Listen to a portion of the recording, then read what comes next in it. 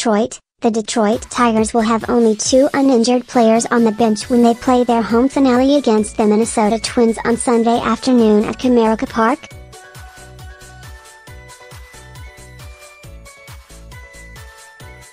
Both players are catchers, although John Hicks can play first base and has even played some in the outfield in the minor leagues.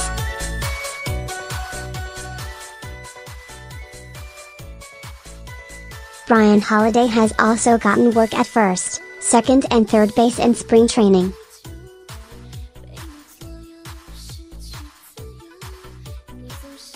Here's the status of the 4 injured players. First baseman Miguel Cabrera, who has been bothered by lower back problems throughout the year, will undergo an MRI later Sunday.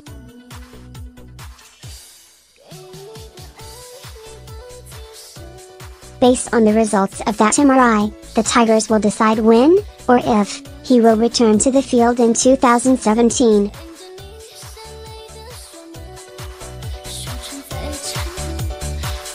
Third baseman Jeimer Candelario has a knee contusion after running into the dugout trailing on Saturday night.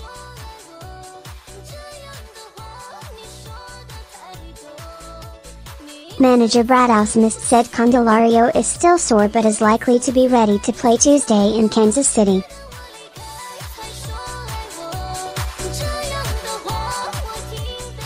Outfielder Tyler Collins has an intercostal strain and is day-to-day.